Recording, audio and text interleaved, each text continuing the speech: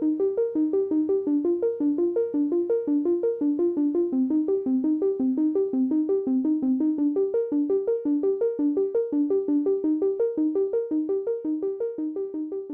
1990 I got here, and this was the heroin capital of the inner west. I mean, I'd grown up down the road in Newtown, and Darlot Hill was the place you didn't go through. You know, if I used to go watch Newtown play, you'd go past Sydenham, you'd never come by Darlot Hill because it's too dangerous. You know, when we started here, I went around, I asked people, shopkeepers, everybody, you know, what's the biggest problem in the area, and they all said the kids got nothing to do after school. So we were situation then, as now really, land rich and cash poor.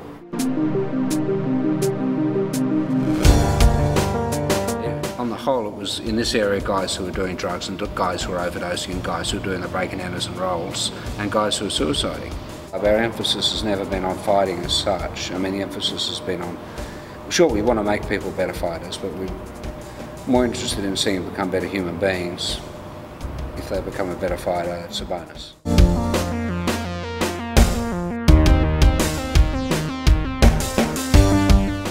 Serious about it going through my own divorce.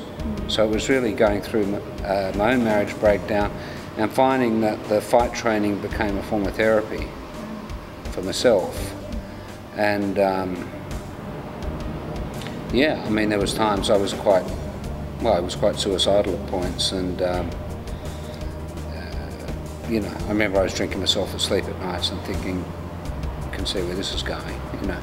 And I thought, what else do I enjoy doing? Well, I enjoy training, and ended up becoming a professional boxer instead of an alcoholic. So, which says you probably lose about the same number of brain cells, but I think it was probably still a good trade-off.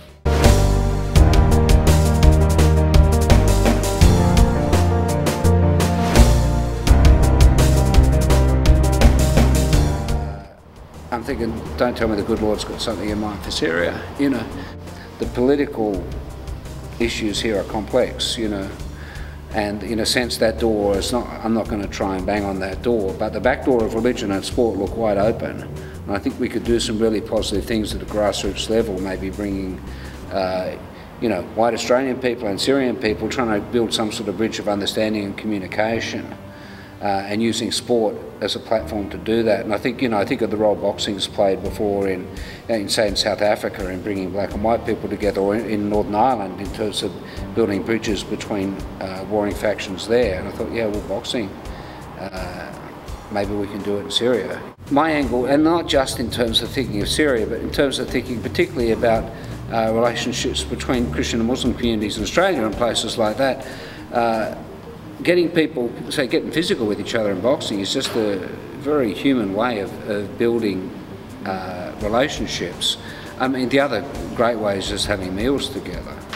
You know, I think there's a saying in Arabic which translates something like, how can we be enemies if we've broken bread together? You know what I mean? I think that's been the key for us, I'm thinking us, our parish church, with in building relationships, say, with local Shia community. It's just been, we've had meals together. You know, when you start eating with each other, there's something very fundamentally human about that sort of thing, the sort of male subconscious, the red herring man that sort of can come out in nasty and violent ways. And I think the goal from my angle is to try and tap into that sort of aggressive energy, and instead of trying to just repress it, actually learn to channel it and nurture it and control it and direct it somewhere positive. And if you can't learn to control your emotions while you're being hit, you can't win a fight. And so it becomes a training ground, I think, for being able to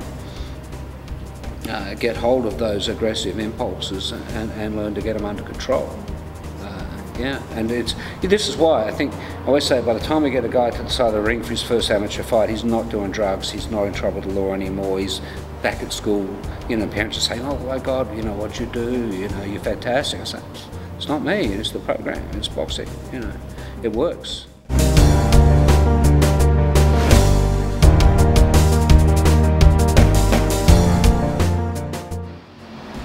Maybe because I made some level of effort to understand, and I've had the privilege of being exposed to enough and having enough friends within the Islamic community to have some level of understanding what it must be like in this day and age in this country, and it's not a good situation to be in.